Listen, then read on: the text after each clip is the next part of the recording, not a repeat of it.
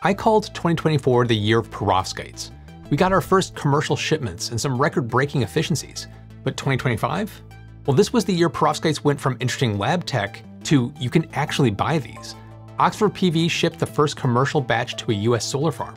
California startups landed major infrastructure deals, and Chinese manufacturers started licensing the technology for mass production. More importantly, researchers solved problems that have plagued perovskites for years.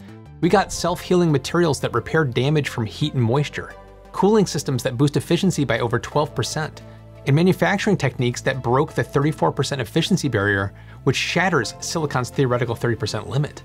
So let's recap what actually happened this past year, what it means for solar's future, and what breakthroughs to watch for in 2026. I'm Ferrell.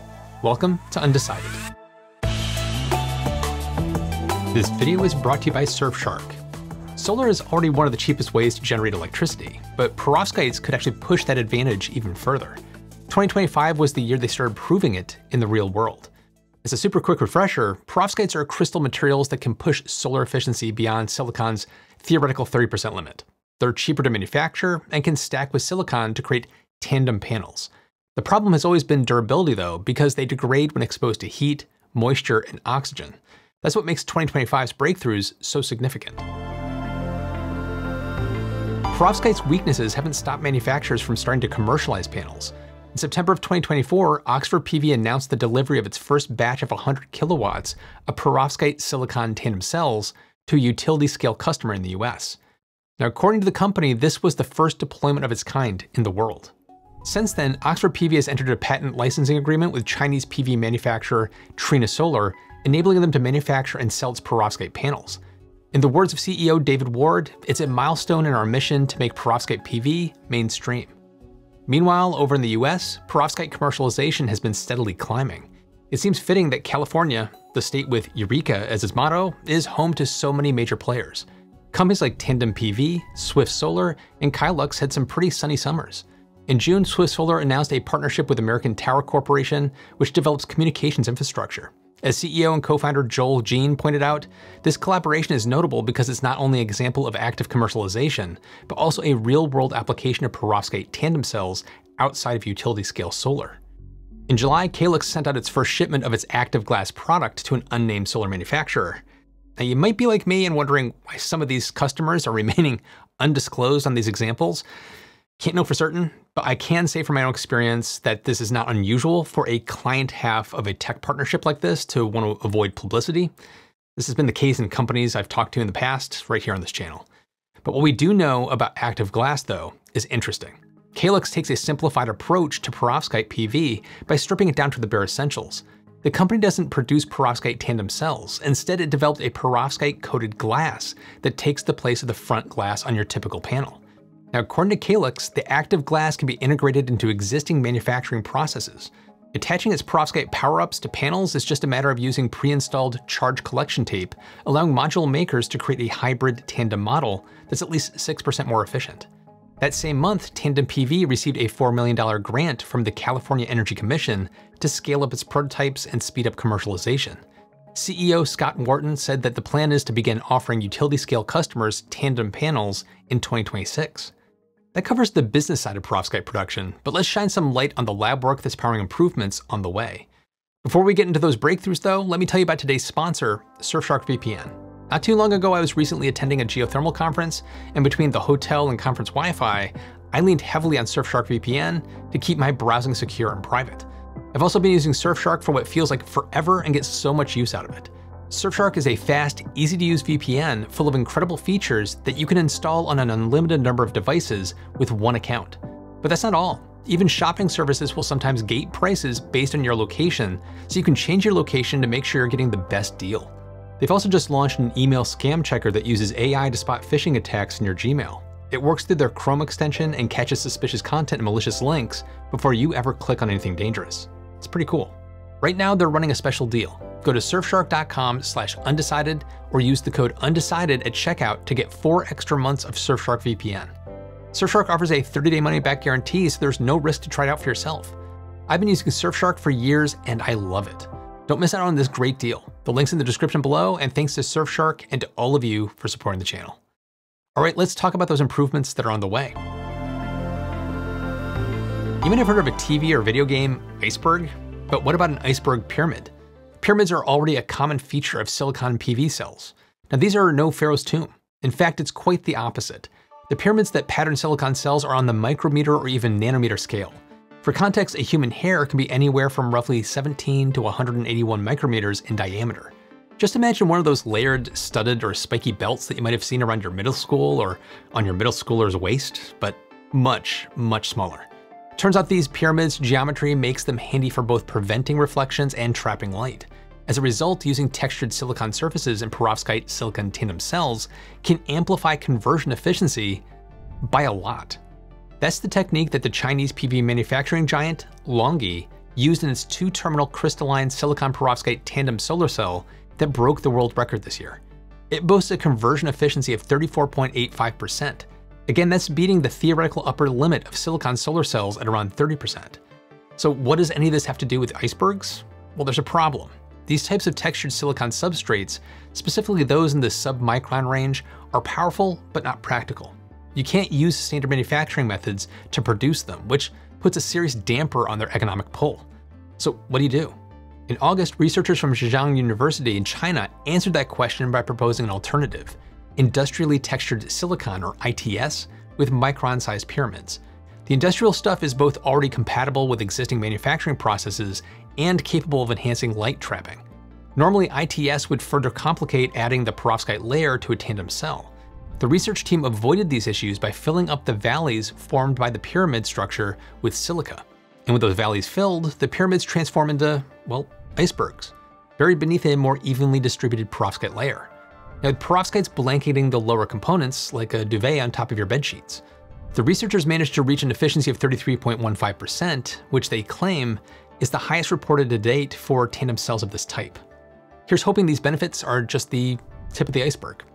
Like I said before, perovskites tend to be more fragile than their silicon counterparts. But what if we could boost their resilience and their efficiency with a spot treatment?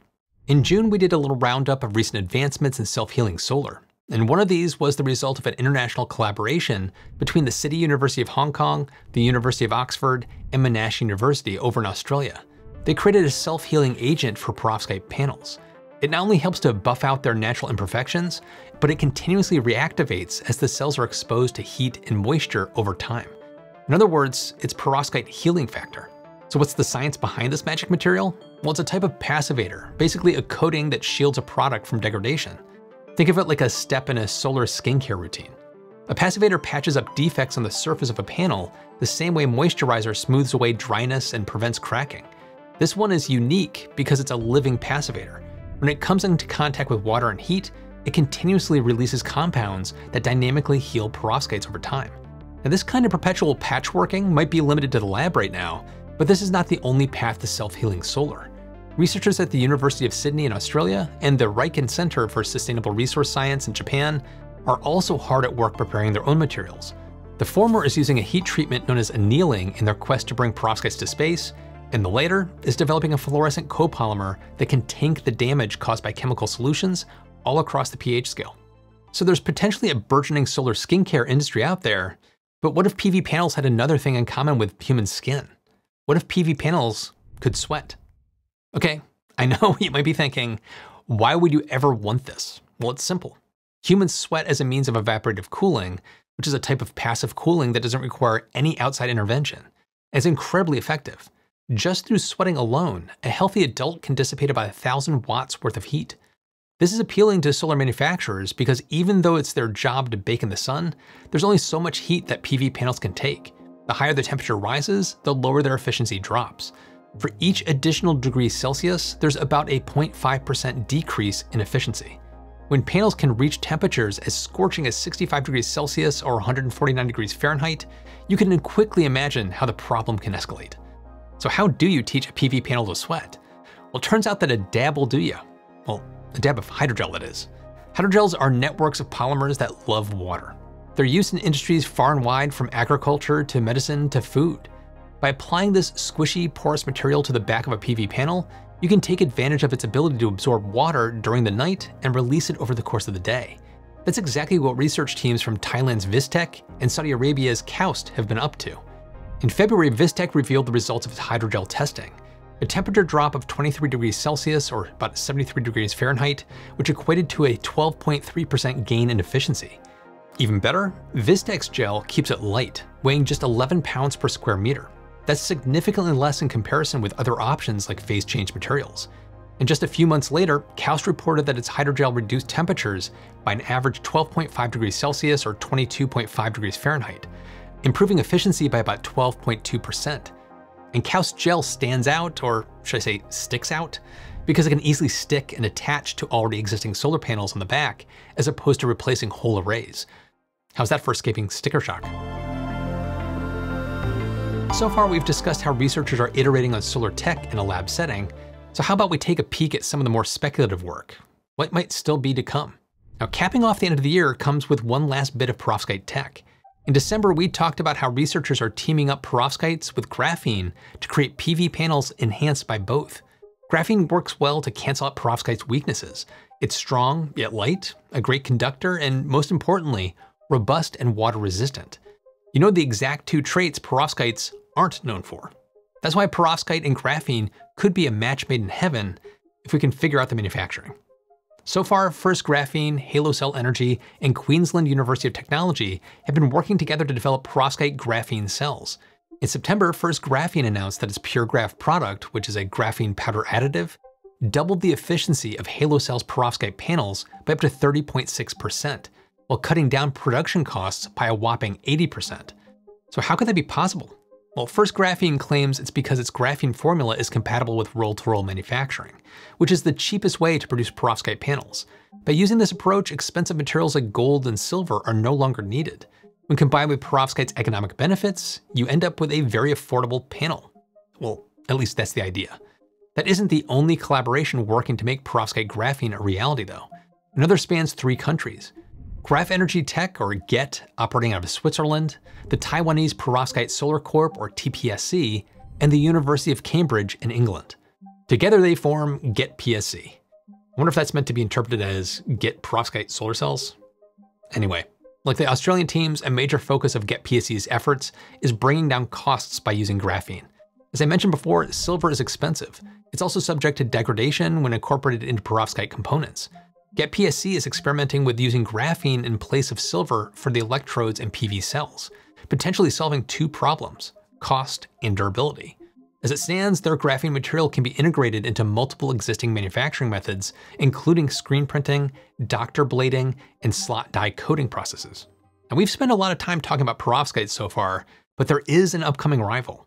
Meet Kesterite, a crystalline special blend of 4 or 5 easy-to-acquire metals: copper, zinc, tin, and depending on the method, sulfur or selenium, or sometimes both. Kesterite brings several benefits to the table: abundance, stability, high efficiency, and low cost. But that deserves its own video, which I'm actually working on, so stay tuned for that. It should hopefully be out in a few weeks. So there you have it. Just in 2025 alone, perovskites have benefited from quite a few new advances that help bridge some of their inherent weaknesses, from self-healing properties to passive cooling systems. But what do you think? Was this perovskite's year? Which technologies are you rooting for as 2025 comes to a close? And what topics do you want to see covered more in 2026? Jump in the comments and let me know. You can also check out the extended cut of this video over on Patreon, where I go into how quantum dots could impact solar. And speaking of that, these videos take a team to make, a team of humans. Real research, real interviews, real feedback from experts, no AI slop. If that matters to you, Patreon support helps a ton. The link's in the description if you'd like to join, but honestly, just watching like you are right now is awesome. So thank you. And check out my follow-up podcast, Still to be Determined. We'll keep this conversation going. Keep your mind open, stay curious. I'll see you in the next one.